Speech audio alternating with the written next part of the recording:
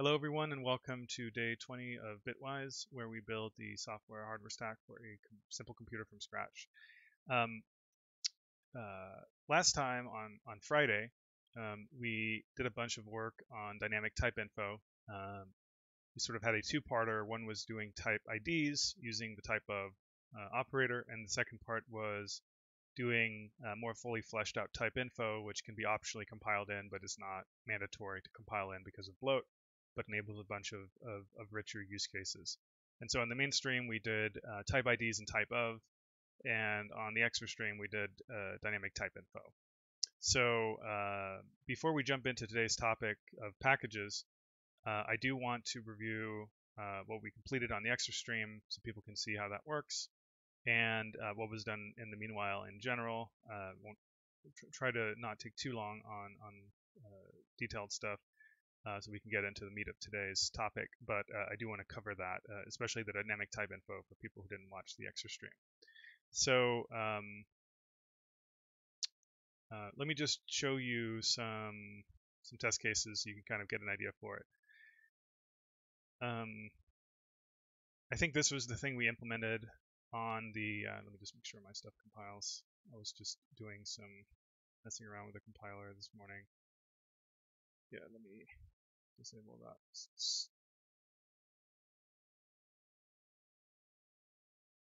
Back in debug. All right, so one of the things we put in was type of, which returns a type ID, and this is a constant. And so you can use this with expressions. Well, actually, it works like in terms of what it can take, the syntax for what it can take. It's exactly like size of. It can take an expression, or it can take a naked type name, or it can take a colon prefix type specifier, and it returns the constant that uniquely identifies that type. And so this was the thing we wrote as a demo. It's like a very simple, I think the very first use case we tested. So this any struct, which is now built in, essentially, it's part of the standard preamble, has two parts. It has a pointer, which is just an opaque void pointer, and it has a type ID. And so based on the type ID, you determine what case to use of these known cases. And if it's an int, you cast the pointer to an int pointer and you dereference it, and you call printf with percentage %d. And so you get that. And the next time through, you should now get a float, and it prints that. So first you get 42, and then you get 1 point. You get some truncated version of pi, and you can see here it also prints the like a type name. So printing the type name is actually an example of using type info. This stuff here can be done without any compiled in type info, just using the constants generated by type of. But for printing the type, you actually need something beyond type IDs. So let's look at how that's done. So you get a type ID as an argument, which is basically just an integer. And then you call it getTypeInfo, which is a built-in function. And when you call getTypeInfo, it can return null, which basically means there's no type info for the type you requested. And so you always have to be prepared for that possibility if you're writing code that uses type info. You can't assume that all type info is always available. That's not reasonable. That's going to really restrict your ability to use third-party libraries to be able to reuse your code in more restricted settings where type info is not mandatory, and so on. So you have to always handle the case where there's no type info, and you can see in our case, if we don't have type info, we just print the type ID of the type. So that's a good fallback. That's still a unique identifier. It's just not very informative. But if we do have type info, then we get back this, and actually I can show you the struct in the code so you know what's in there.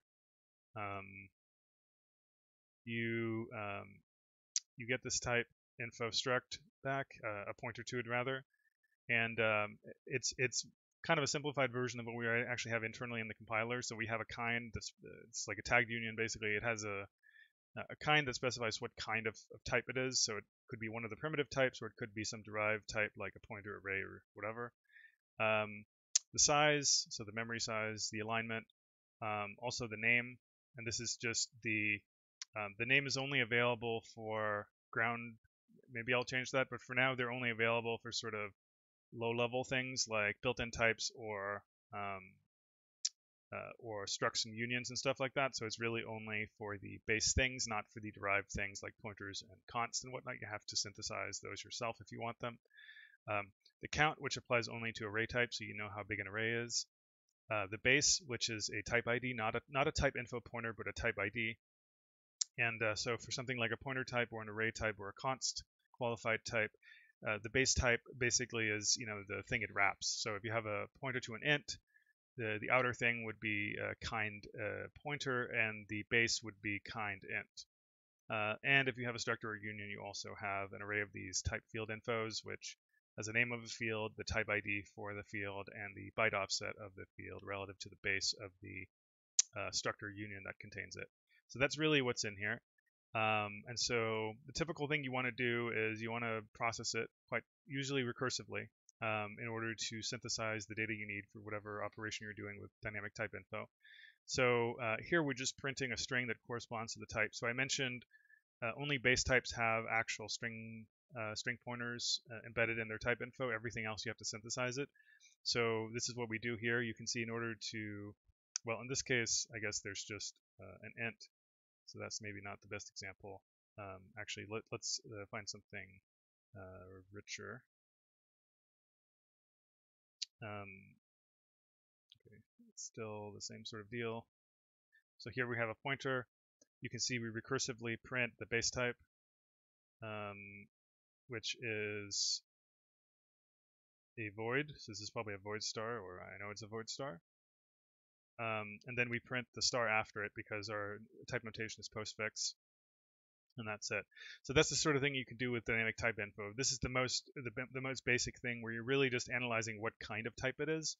But you can also really dig into the inner info. So actually, let me just let it run, and I'll show you the kind of thing it can print, and then I'll show you the code. So for this function, print type info, which is just normal user code, you can implement this yourself. It's just using the data that's exposed from the type info. You can see it for structs and unions, which are, well, for any general type, it prints the type name like int or UART control if it's a struct, and then it prints some of these common fields like the size and the alignment. And then for certain specific types, it will actually recursively visit the component parts, like the fields of a struct or a union. And so here, you can see it will, for struct, it will print all the fields along with their names and types, and also the offset. And I'm using this note-like notation that kind of looks like ion syntax in order to specify the offset. But you can see this is the sort of thing, it takes a few lines of code. And that's just for doing kind of, inspection sort of output only stuff. But you can also use it in the other direction where if I want to do a user interface which will let me edit any kind of value we have type info for, you can do things like that, right? So you have a UI and you want to display a tree view of a struct or something and have a line and a field for each field of the struct, and you want to be able to edit it with some custom widget. Maybe it's just a text UI that does, say, integer parsing if it's an int field, and then assigns that int to the memory location of the field. But that sort of thing is really easy to do here, because for any given field, for example, you can just do pointer arithmetic by the offset based on the pointer to the struct in order to get a field pointer, and then you can treat that like any other datum and do whatever. So this kind of stuff right here is just simple printing as a demo, but you can do very, very powerful things with this. So that's how it works. The implementation is not too complicated, actually, and it's almost, actually, unlike the type of stuff, which was partly mainly in the resolver and the type system. The type info is almost entirely in the generator because all the information already exists in the system. It's just a matter of generating it in a consumable form for the generated C code. So what we do is we just, actually, let me show you the generated C code for all this stuff.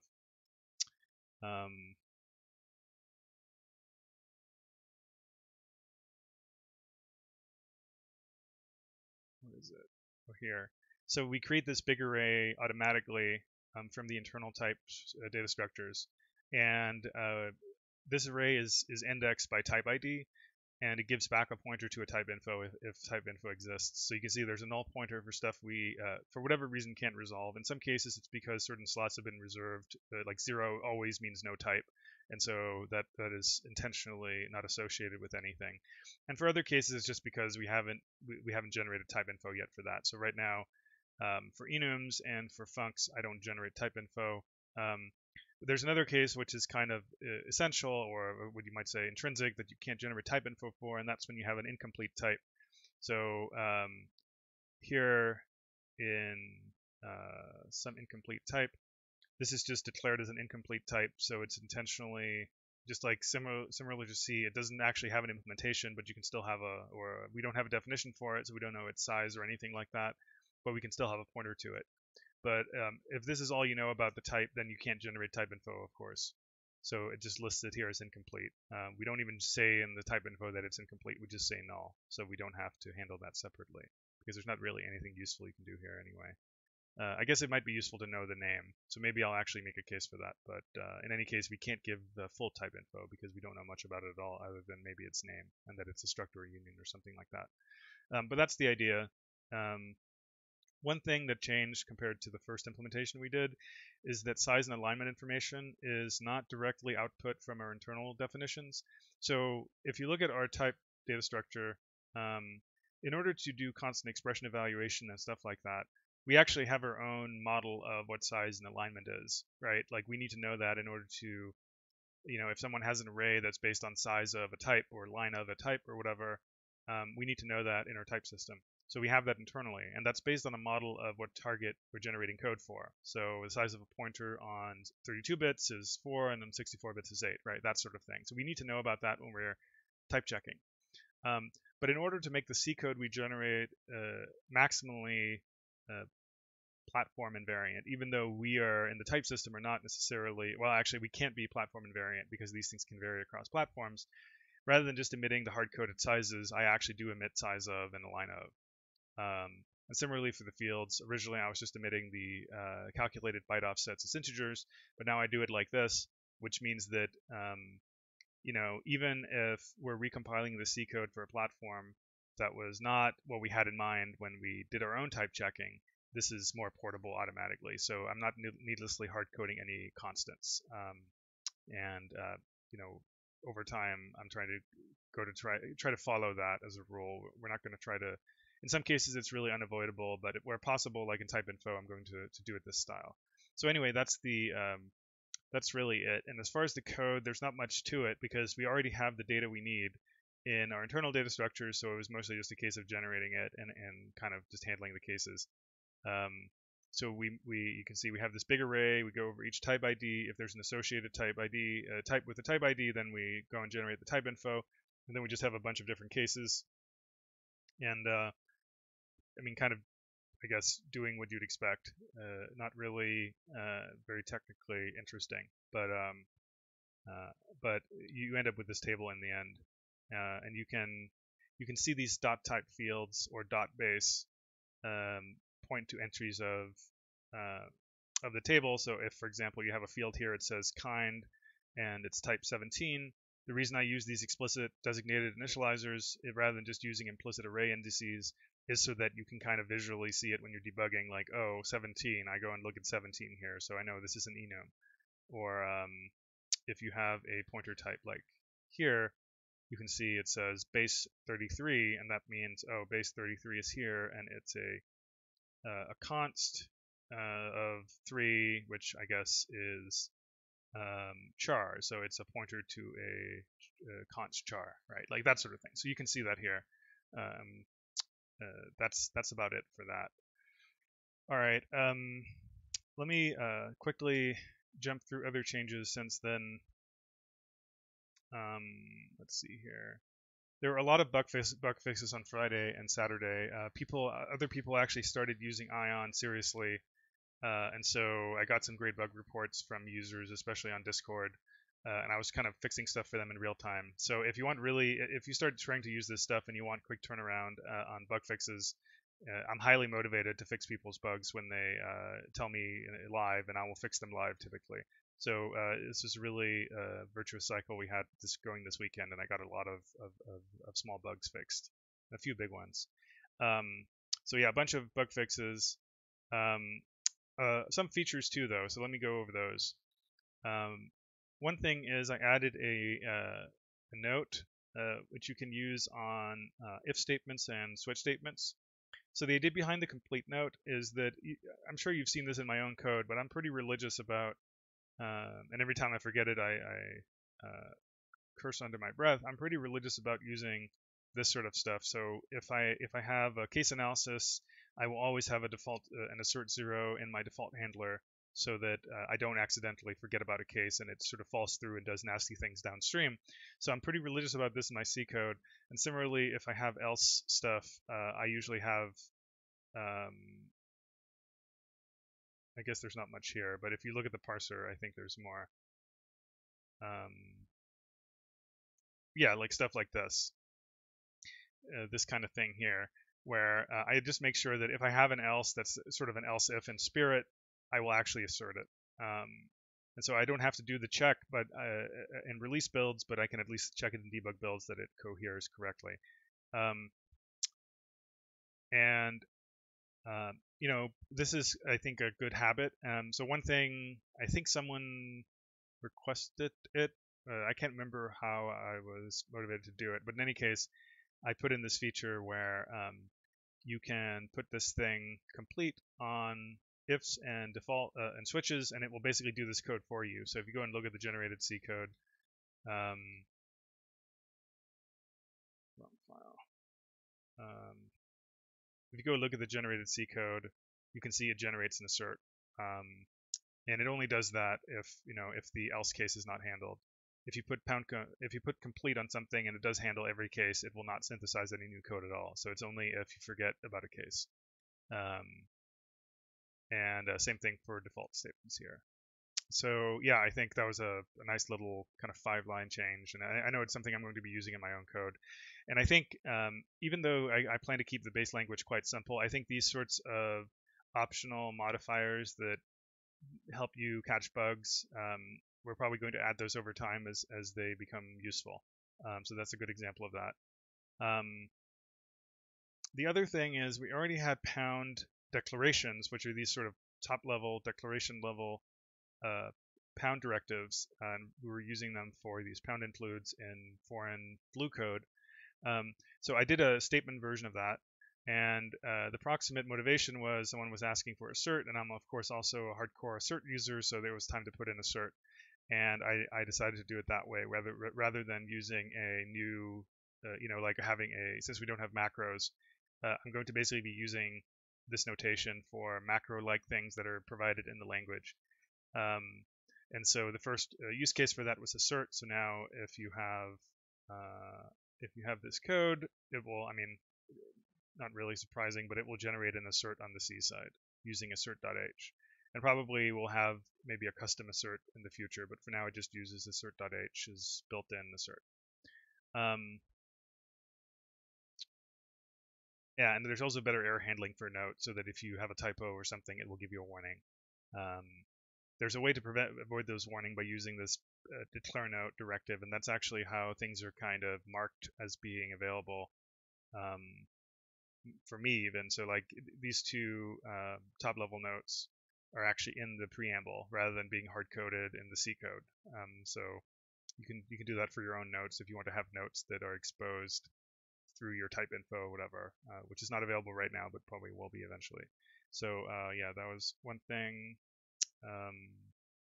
I'm stricter about requiring C11 support now.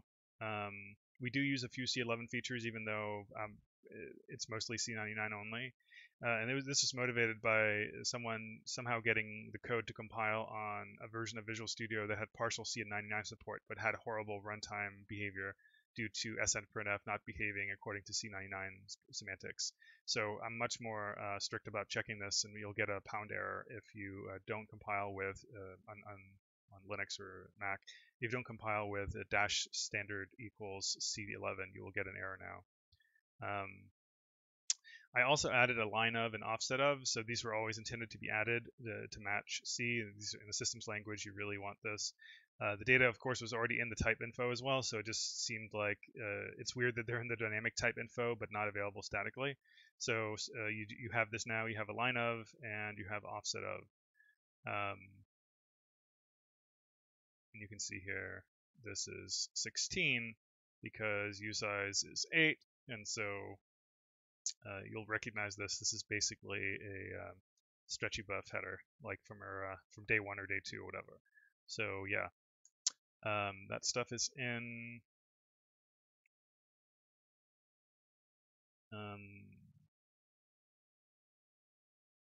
Let's see here, a lot of bug fixes. One difference is that I mentioned, I think, in my original day 1 intro to Ion and sort of the overall design philosophy is that um, in in parallel with a lot of other kind of modern takes on C, like Go and Swift, more things are moved to only be statements. And we've already exploited this for what C calls simple assignment, where you just have A equals B, because we use that for compound literal, so you don't need to use this weird dot notation for these initializers. And I mean that's a small thing, but I mean it's nice, and it also means you don't have these accidental typos of, well, maybe in a context where you could do it, but like in a normal something like an if expression, you'll never have this typo, for example, because it's not legal syntax. And I still think this is absolutely the right call for the assignment style operators like equals and plus equals, but I had also made the same choice for plus plus and minus minus, right, for decrement and increment. And I was always unsure about those from the beginning because I really like the standard C idioms um, for doing this sort of stuff, like stack pushes and stack pops. And so I had actually meant to make those back into expressions, and that's now true, that there are now expressions. There was also, and there's also a bug fix related to code generation for them. But anyway, these work like C, so this makes me happy. But it doesn't, I think, sacrifice the broader goal of separating statements versus expressions where it makes sense, and that's not going to change for those other types of assignments. This also cleans up the code, actually, because previously these were handled, I mean, this was partly just me having a bad AST design, but I had decided to cram these into the same AST kind as normal statements, but then these were a special kind of assignment that didn't have a right-hand side, and so there's a weird, if you have a right-hand side, then you're a normal modify assignment type of thing, but otherwise you're a post-increment, post-decrement kind of thing. Anyway, it was kind of a mess at that level, so it cleaned up that code too as a side effect. So anyway, that's in now.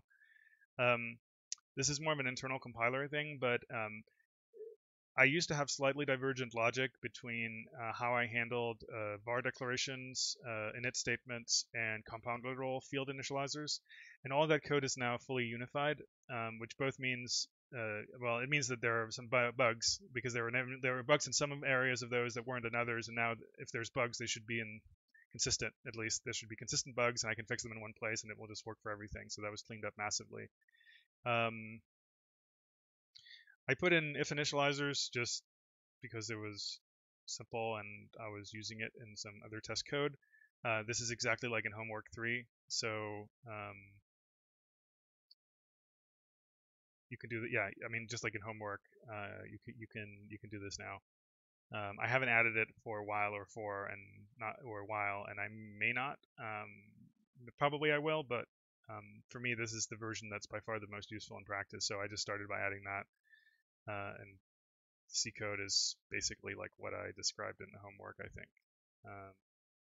Not much to it.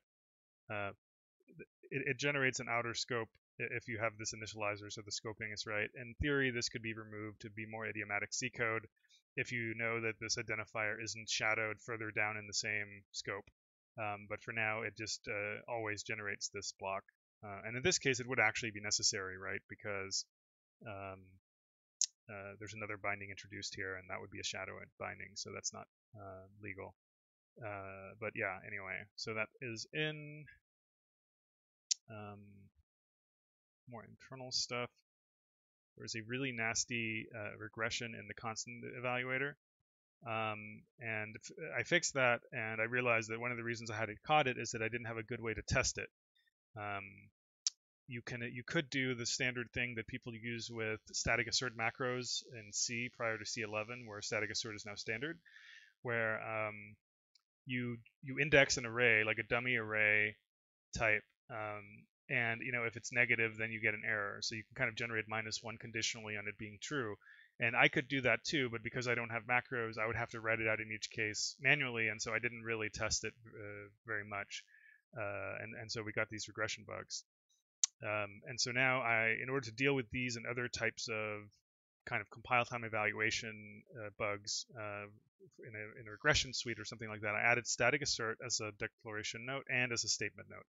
So you can now use a static assert just like in C11 or C++11, and you can use it either at declaration scope, by which I mean top level, like here. So for example, in this case, this was not a synthetic test case. This was actually something I was using to test parsing for these hex escaped character literals. So you can use it for top level, and it can refer to any top level binding, by the way. So this works with out of order declarations for these top level static asserts. Or at least I actually haven't tested it. So let me show you. Suppose I do something like static assert type of escape tester equals I guess I'm not sure exactly what this would be a good one to test maybe, but if I do something like this, okay, so this actually doesn't work out of order, which is probably fine to be honest. Okay, I thought it worked out of order. No, I guess it doesn't. Because it's not really sorted. That's fine though. But anyway, yeah. But you can do this sort of thing. And so it's useful for testing. But also there's a local version that is sequenced, and so this is fully scoped depending on where it occurs in a statement block. And so this is the kind of thing that's going to make compiler testing a lot easier. And I think it's convenient in user code as well, of course, but especially for me doing compiler testing, I can do stuff like this to test type inference. For example, I can do this thing that's supposed to infer an int, and I can actually say now using type of, the fact that type of is a constant is really convenient here. I can use this to say, the inferred type of I is int. The inferred type of P is pointer to int, that sort of thing. So that's in as well. Right now, this doesn't generate a static assert in the C code. It just does a static assert in the resolver. So this is not generating a static assert on the C code side. I may do that in the future, but for now, this was mainly just for static asserting internal to Ion. What else? Yep. And then we have these escapes I just mentioned. Anyways, I think that catches us up to today. So a bunch of stuff, mostly smaller things, but also a lot of bug fixes. So overall, the thing should be much more solid. All right, let me see if there's any questions before we jump into the main topic.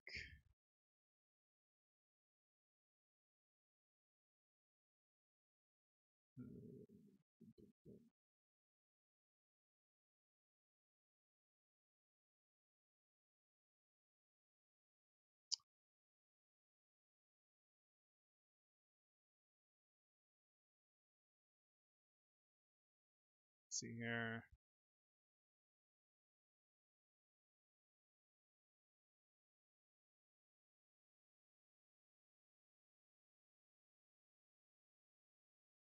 All right, let's go into the current, whatchamacallit, the current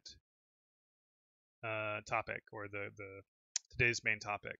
So I had wanted to work on this yesterday, but I was kind of beat, and so I took the entire day off. And this has been coming. I mean, this would have been convenient last week when we were working on Noir, but it involves a bunch of the kind of code I don't really like doing, to be honest, namely things that are highly platform specific and have to be tested across at least 3 platforms, and it's just kind of annoying to do in C especially. And so that is packages, the package design. So let me first talk about what it is from a high level feature perspective. and then we'll start working on the implementation today, and I will continue working on it into the extra stream. It will probably take at least the extra stream to finish the feature for today. But let's start with the design and get started on the coding in the mainstream. So packages. I would say packages have 3 parts, at least, maybe more. Let's say 2 parts. 3 parts. Let's say 3 parts.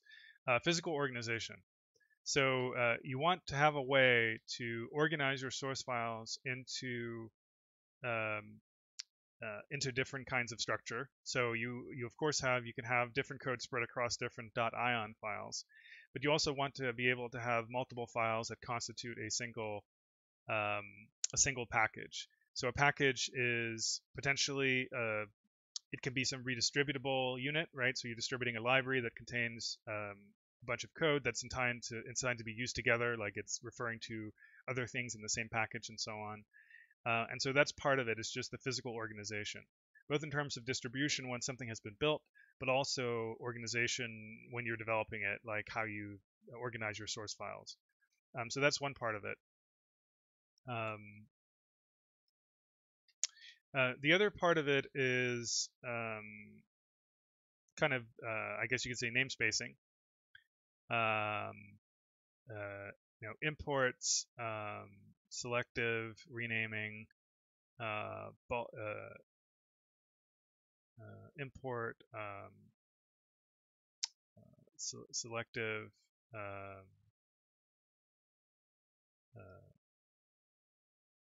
well, I guess not really. Sorry, maybe this is number 3. So I guess there's sort of like import,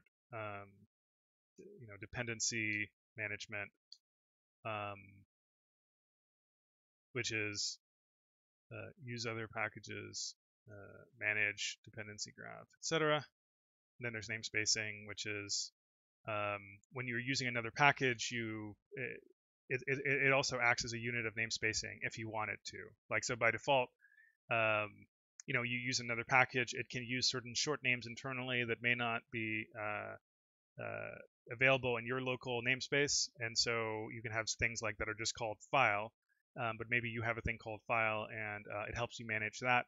So you can do either explicit path notation, bulk import, selective renaming, etc.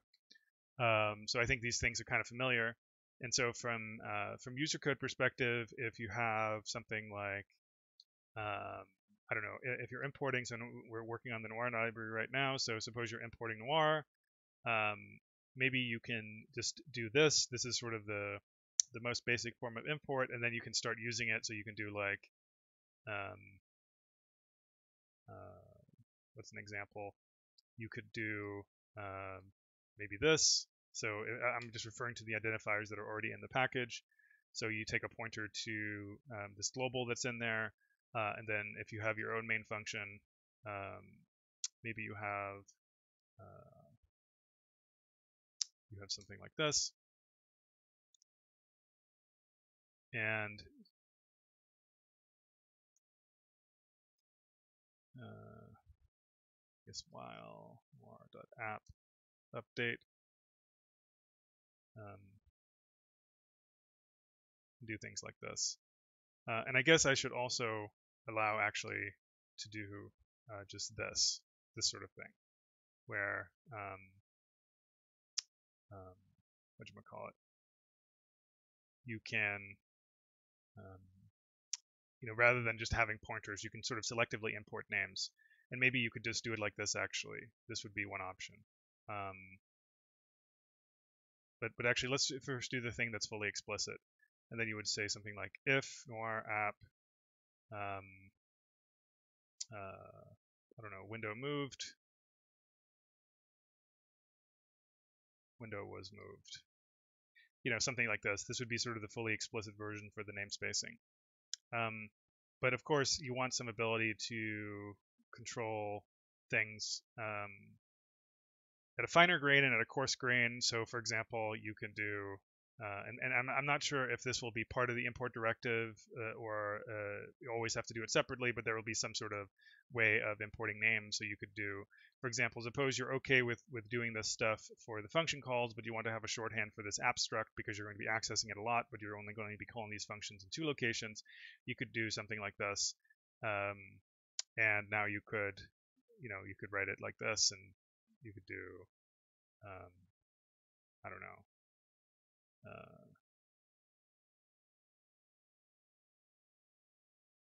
uh, you could do stuff like this. So that's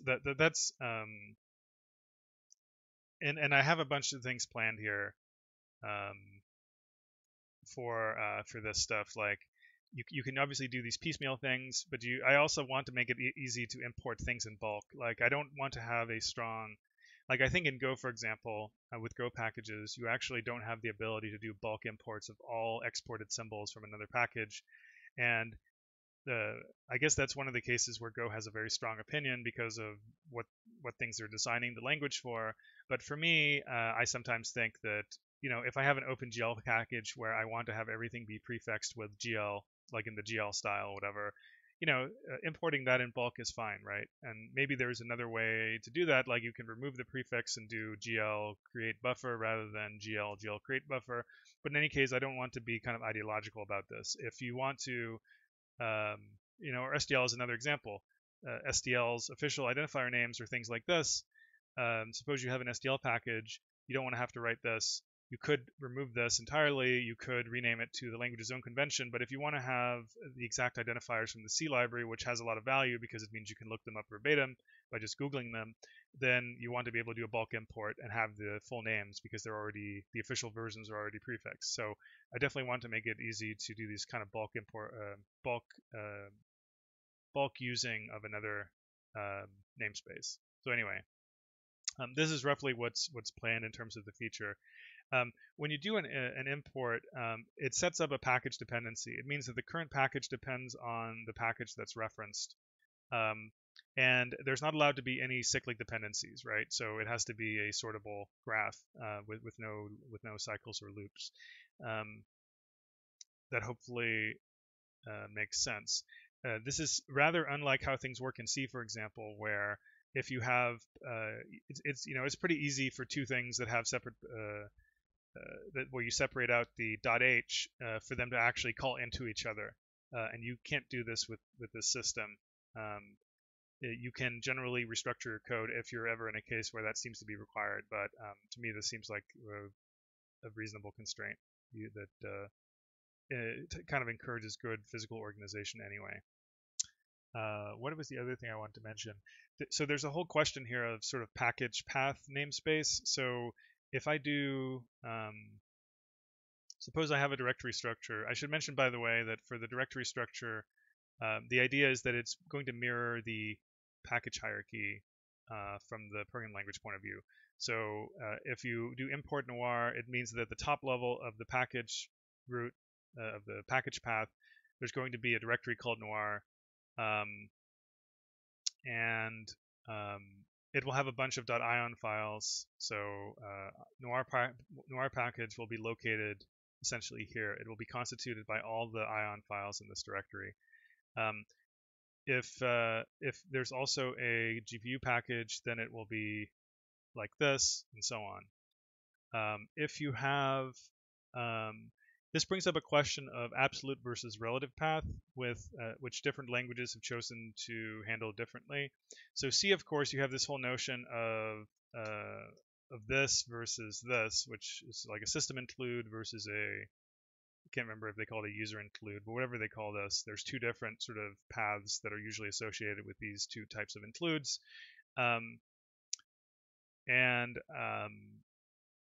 Different languages sort of have different takes on that whole thing of relative versus absolute types of things. The way I plan to handle it is that if you don't specify anything, this is always absolute. So if you do import noir and you're some weird subpackage of something else, but you happen to have a noir subpackage, this will always refer to the top level noir package. If you want to have a relative path, you have to use a prefix dot. this is how Python does it as well. So if you want to, if you're inside, if you're inside, I don't know, noir.ion and you want to import Noir GPU, you could either do it like this, if you want to do it in a way that couples to the absolute path, or you can do it like this. But you can never get relative without an explicit prefix. Everything is always absolute by default.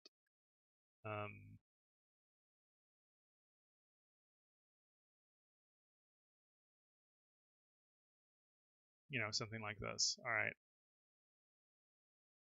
So this is sort of a random overview. It wasn't very organized, but this is the sort of thing that I'm going for.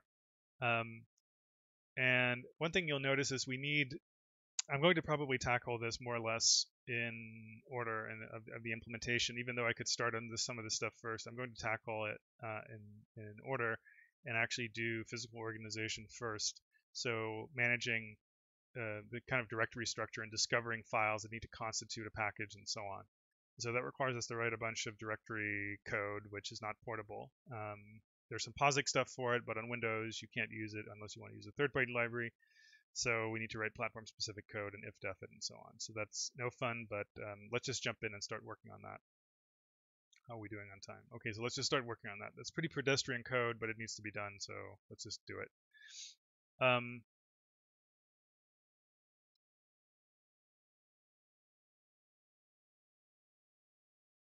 Let's see here. I think probably the way to go is to create a new file. What's the shortcut here?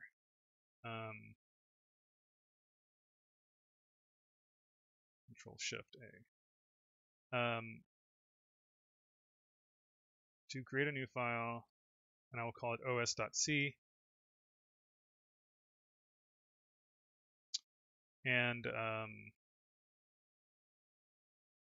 it's kind of going to be the front end for all the OS specific stuff.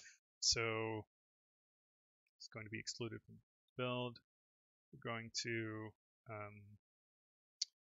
pound include it here, so it can still use the common stuff, but is before everything else if they want to use it. Let's make sure that compiles.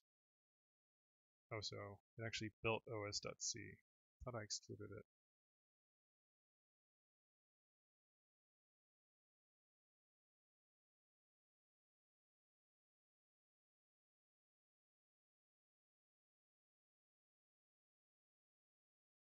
Why is it not excluded? Oh, release. This always happens. All right. And then I'm going to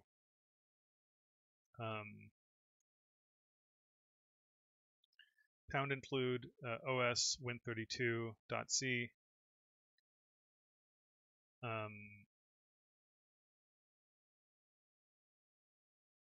And for now, just have an error if you try to compile on a different platform. Of course, I have to add that file as well.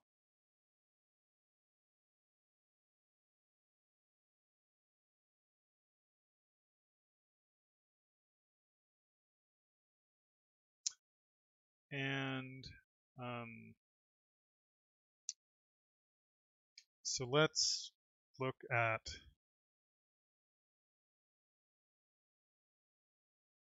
isn't it find next? What's it called? This one.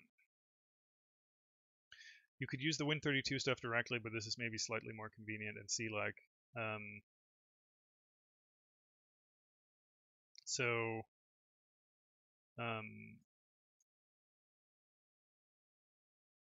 that's the name of the file. Oh, and this is not excluded from build, so let me exclude that.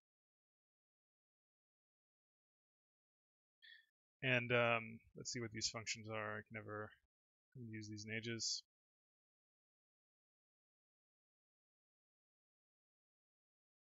For now, I'm going to use the ASCII functions, and so I don't want to deal with Unicode conversion, but I really should later.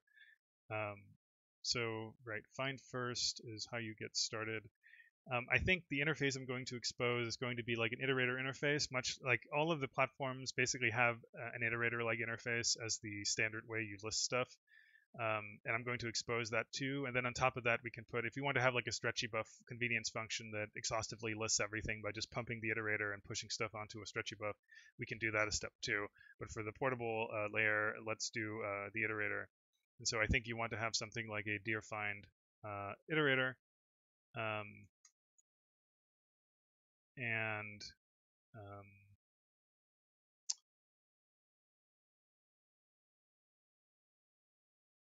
I guess we will need to have this.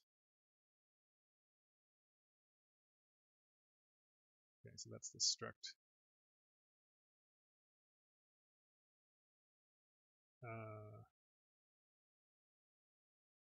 There's this find data.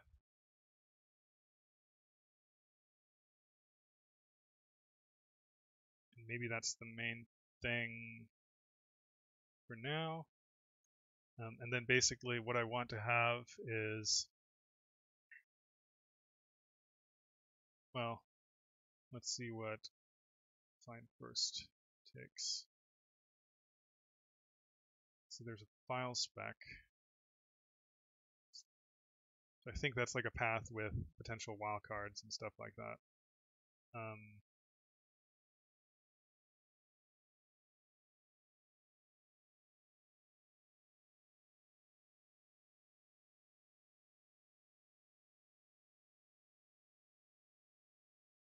Let's see here.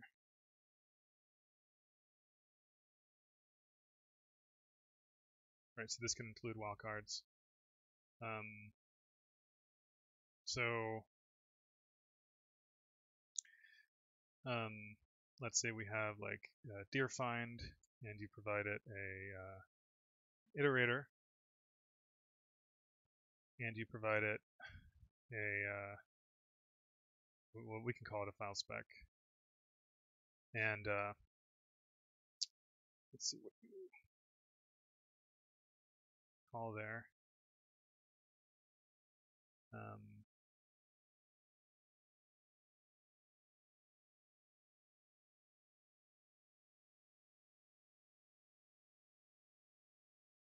Okay, find first. File spec.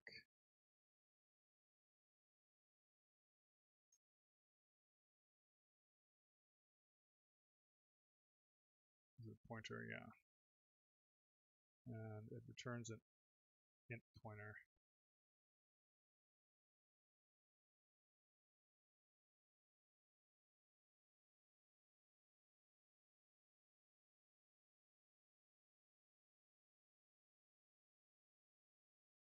I see, so there's 2 parts to it. There's the handle, and there's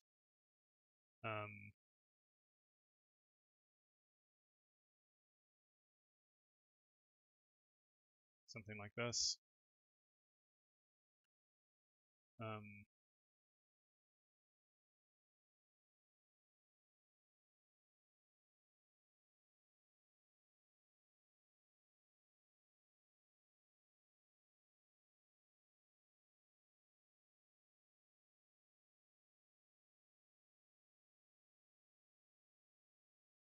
Let's see here.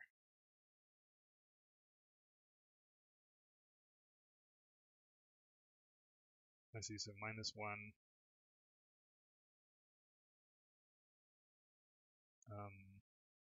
So I think I want to have a field called valid. This is so down here we're going to have these underscore prefix things that are kind of internal and not part of the cross-platform interface, and then we'll have some fields that are cross-platform interface visible, and so we'll have a handle, and then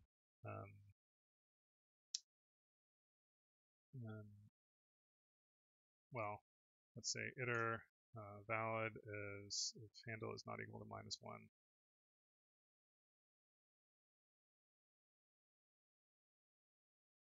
I think I actually don't want this file data. I think I want to have my own version of the data we care about in the struct.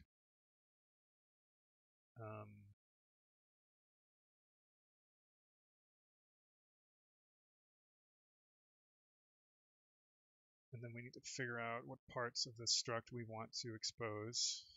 I mean, I guess we might as well expose some stuff while we're here.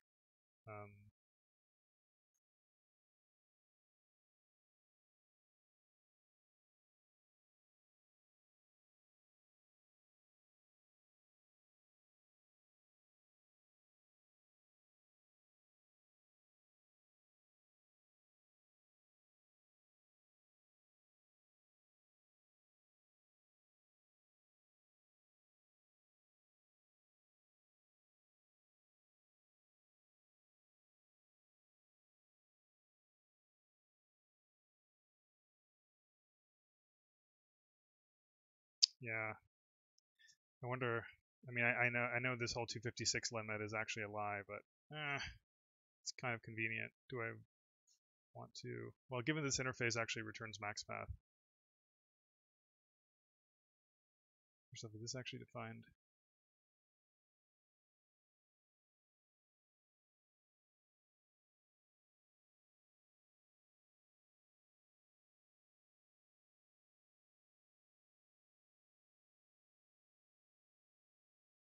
Okay, maybe do it like that.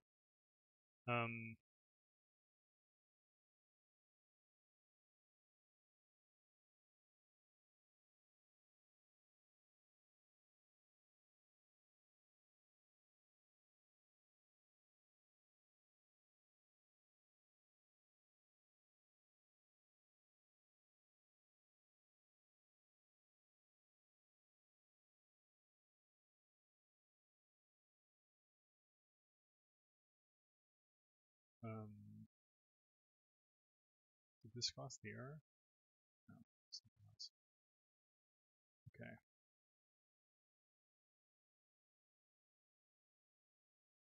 All right, all right, all right.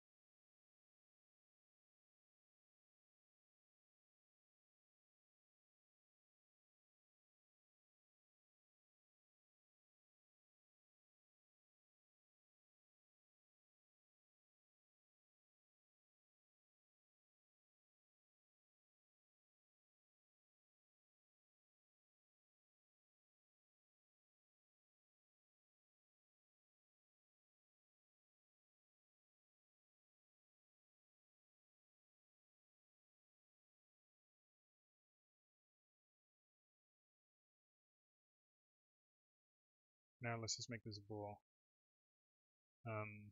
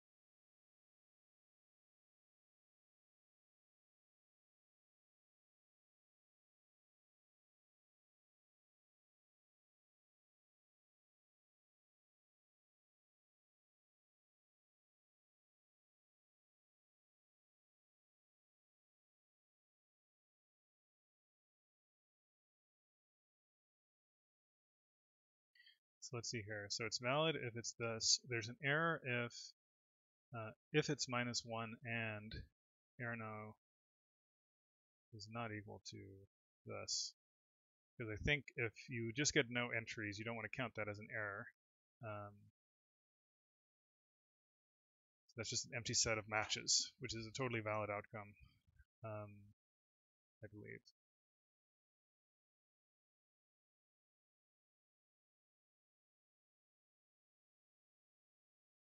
This is slightly different because this is the per file info bill. And then for the next stuff, again, if we get 0, right, so no ent means no more. And so if that is the case, we set this to false. What? That's not true. I think you set it to false in any case, but you set it to error if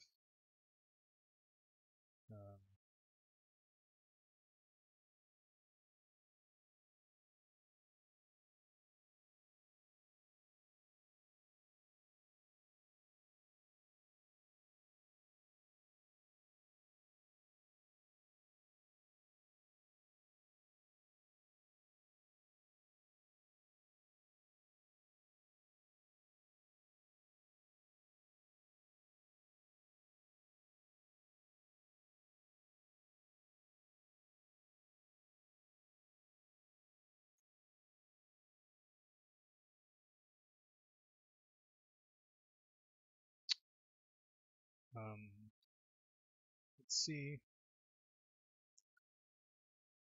And this is the same logic we're already doing, so clearly kind of this stuff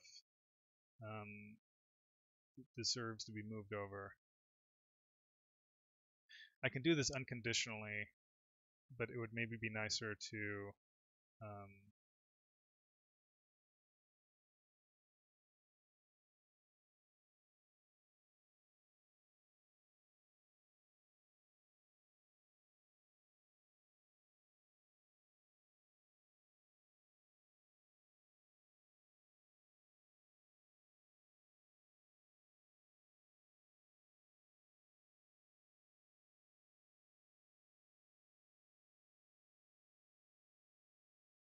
or not error.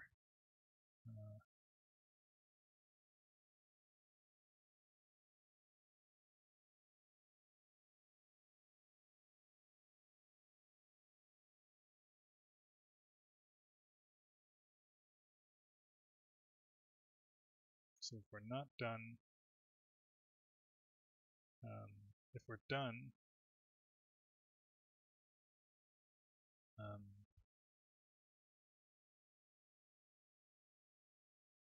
oh, so we say wrong.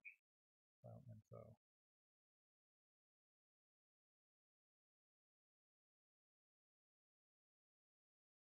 Let's call this set state.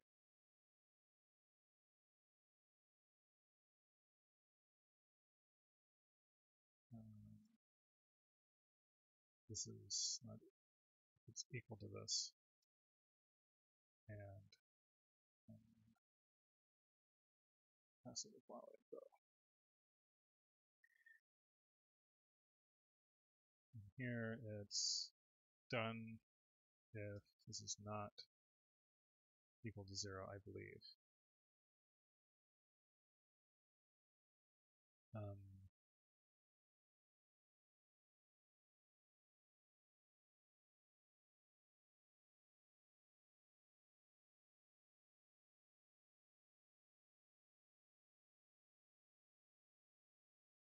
We want to have some finishing function, and I think the way we're going to make this work is it will finish by itself if we just exhaust the set of things.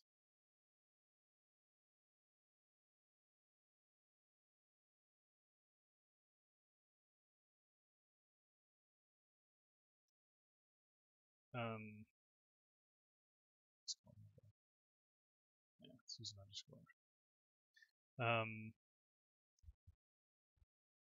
So we'll close this. You can do this manually, basically, if you finish prematurely. But I think what you also want to do is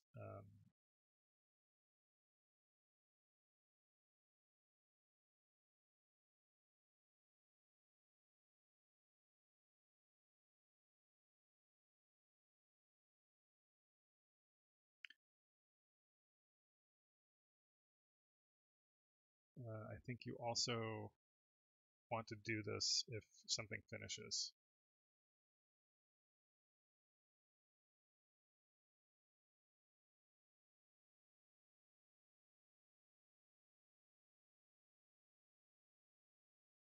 And you only do this if it's valid. So you probably have to do it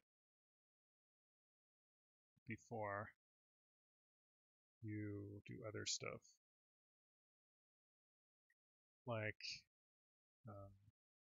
if done, clear find free. No, actually, let's not do it here. Let's do it outside. I think that's probably more proper.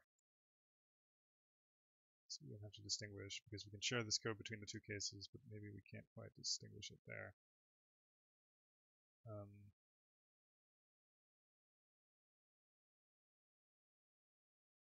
So I think when you do the init, if you get back -1, there's nothing to free, right?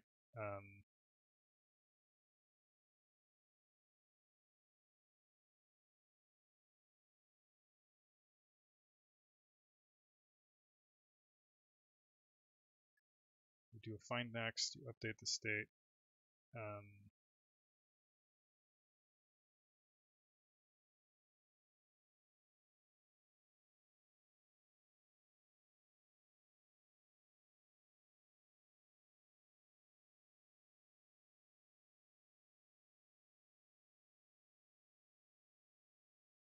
Something like this.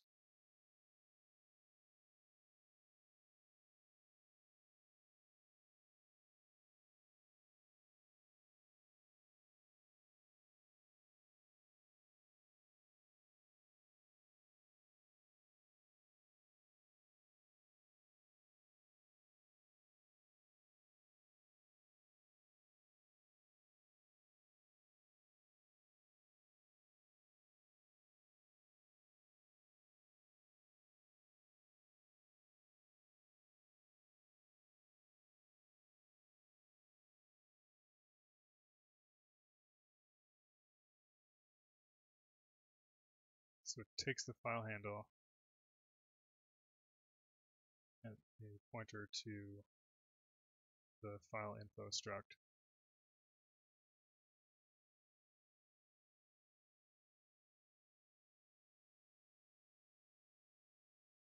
Which looks good to me. It looks good to me. Don't know if that cut off OBS. Sorry. I clicked the button that screwed the monitor.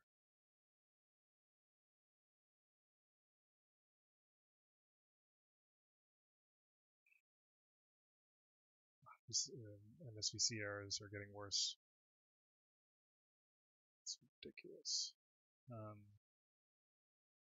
Export handle, so I don't have to confuse myself with whether that's present or not.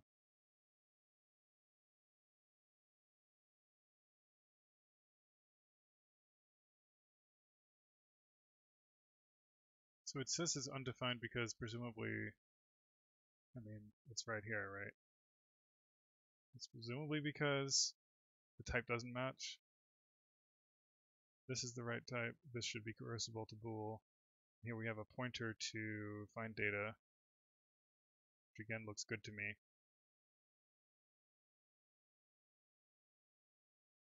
Iter valid, blah, blah, blah. Oh, here? Is that really? So because there's one error,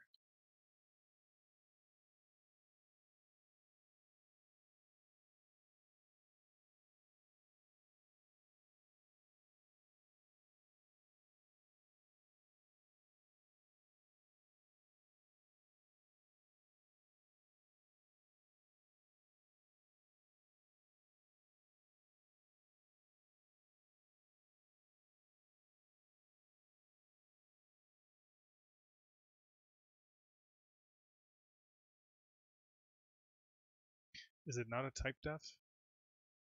There's underscore T. It must be a type def, right?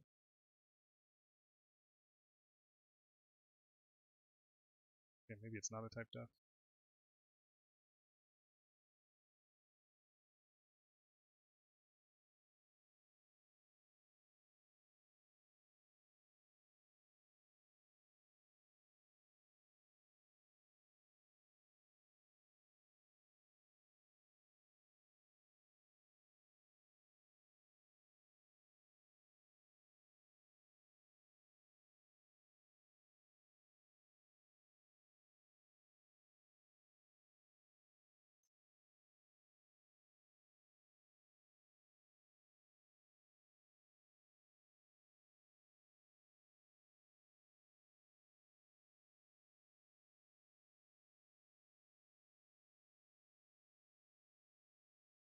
these MSVC errors are seriously getting insane.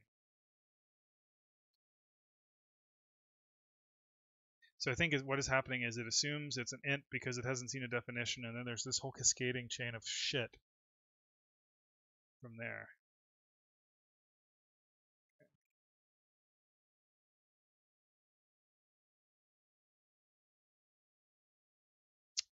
Let's test it.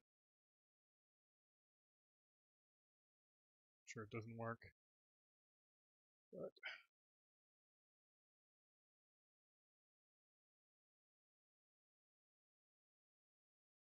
um,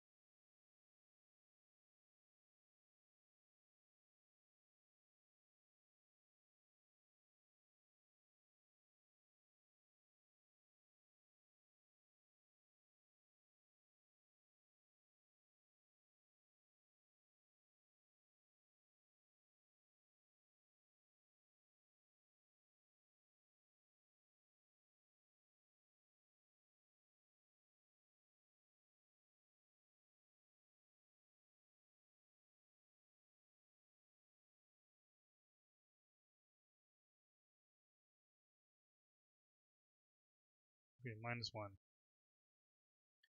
should now no longer be valid, but it's also not an error, which is correct. It doesn't copy stuff over. Then it closes it, and we're done. So that actually worked for that test case. Now let's try with something that intentionally doesn't match anything and see how that works.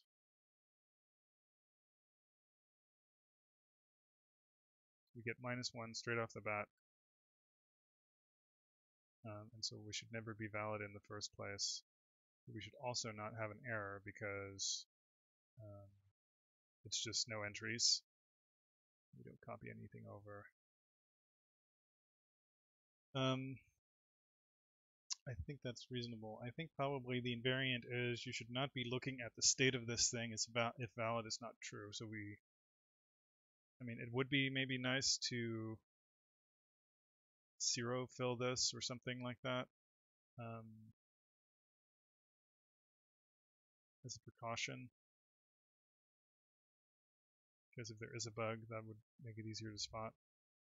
So, for example, I think it would be reasonable to just mem0 it.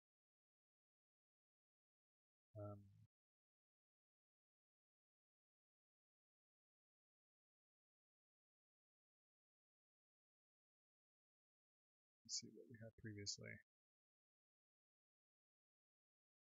So there's some garbage here. So we mem0 it. And so if accidentally you access the string pointer, you're just going to get an empty string, which seems reasonable. All right. That was probably about as good as it could have gone given. Well, so here's one thing we could do. We could intentionally free it after one iteration and see how that works.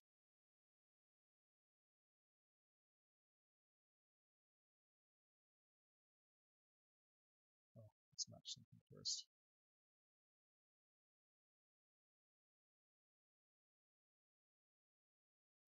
Okay, so one thing you definitely want to do is you want to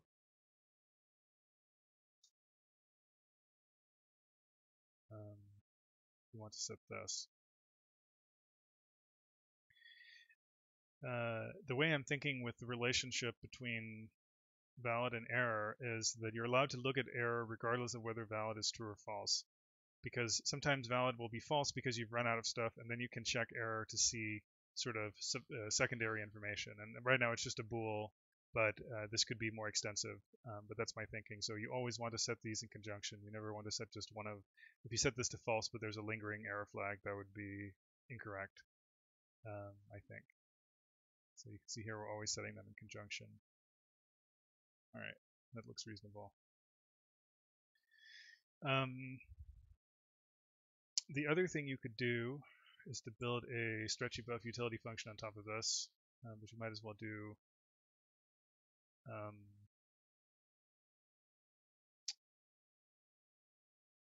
what's this called, find buff. And here it's just you provide a file spec and you get back a stretchy buff.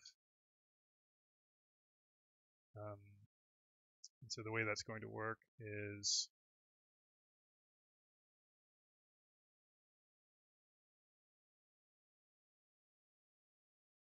you,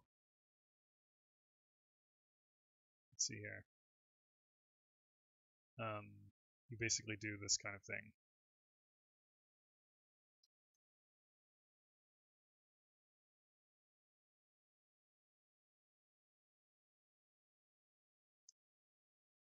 And every time there's an entry, you stir dupe the path, because the path is a temporary static object.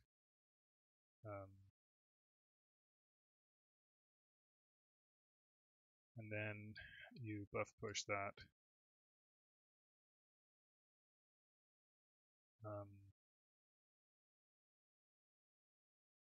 And I think that's it.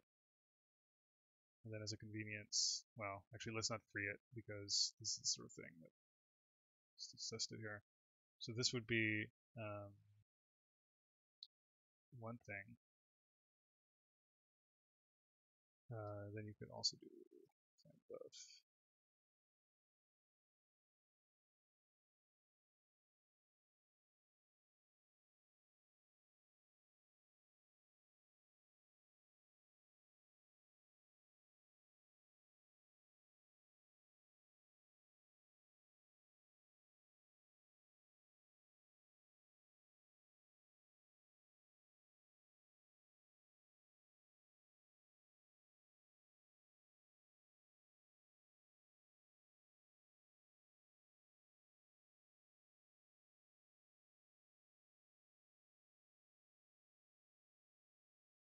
What was it? Saying sturdy was deprecated.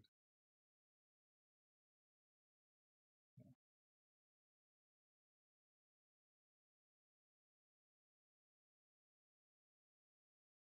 It's not being rebuilt. It's just because we started doing something else. Let's just make sure that works.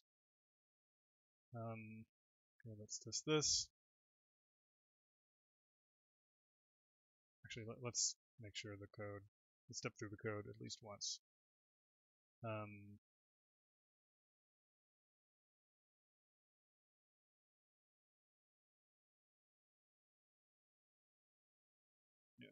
it's reasonable.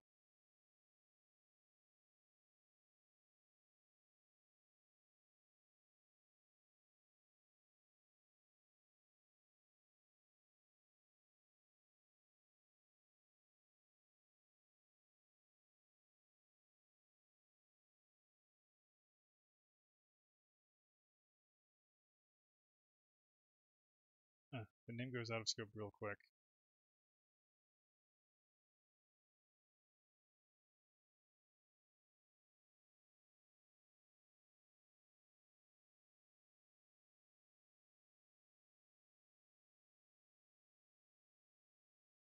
Okay, so that does work.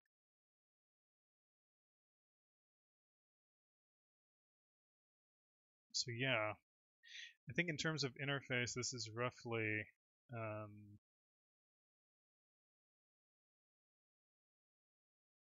this is not really set state. I guess it is. Let's call it update.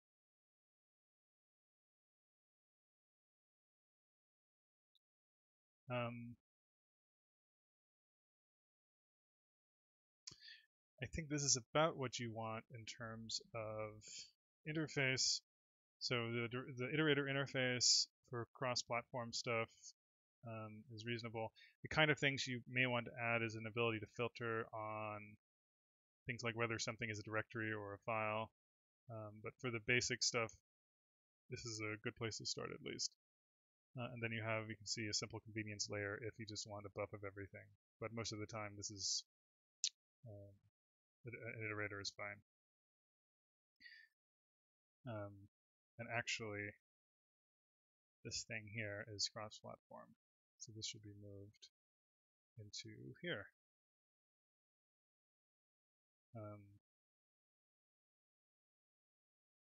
So let's call that this.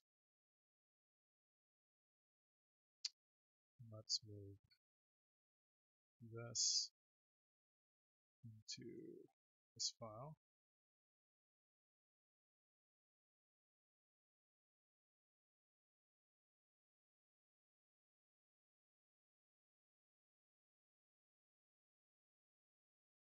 Actually, all of this should be in the general file. There's really no reason to have this stuff here.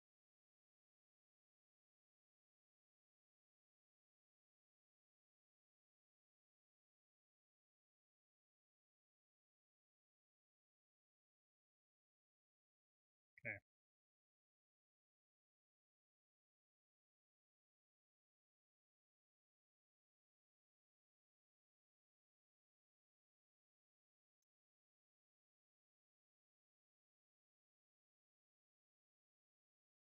Just to be nice and clean about it.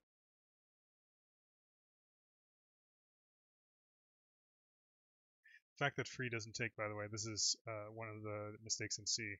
Free should have taken a const void pointer. This is a small design mistake in the standard library, in my opinion, because you always end up doing this stuff, which is obnoxious. All right, let's just make sure that runs. All right. Okay, so we still have 10 minutes before we have to move to the extra stream. Maybe, I mean, this is a very tiny piece of code. I feel kind of ashamed that this sort of thing has to be coded, but has to get done, unfortunately. Maybe I will do Q&A now and then switch to the extra stream. So since this is a natural stopping point before we start actually using this for exploring the directory structure and determining, finding packages and stuff.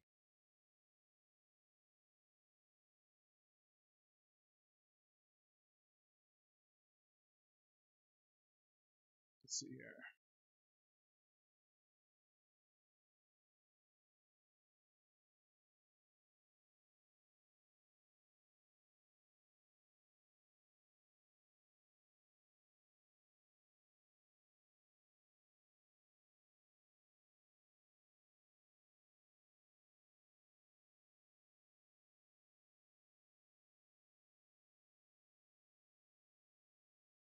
Some good feedback from Sean about whether to have the portable abstraction be iterator based versus get everything at once in the stretchy buff based.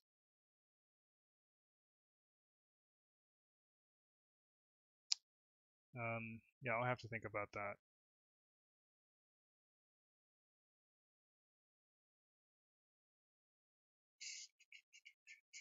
Maybe I should just make the stretchy buff interface like that. So maybe I'll just make Durfine buff be the actual portable one. So what Sean is saying is, if I try to do the wildcard version on POSIX, apparently, if I use readdir, let me see what readdir. I mean, it's been so long since I done this stuff. Unfortunately, I don't remember exactly how the POSIX one is different. Alright, so readdir is the iterator version, but this one doesn't do wildcards, right? There is a version that does wildcards though. Scandir. Oh, I see. So if I use Scandir, then I can do wildcard stuff, right? Although I guess I still have to. That doesn't necessarily help. I still have to do my glob matching. Not that it's very hard, but could have sworn there was a POSIX thing for matching, but maybe that's not a core POSIX function.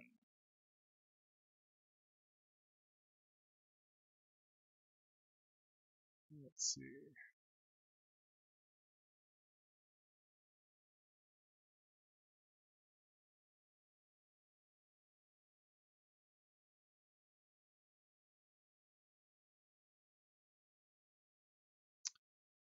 All right. Let's see. Okay, I don't see a lot of questions. Yeah, maybe this is not quite the right abstraction. I mean, doing a glob filter is like very easy to do, so maybe I'll just do that, and not rely on the file spec filtering being at the OS level. That's fine too. But anyway, yeah, let me cut over to the extra stream, and then maybe I'll do that. I'll do the globbing myself. So anyway, see everyone in a sec. Right, cut over.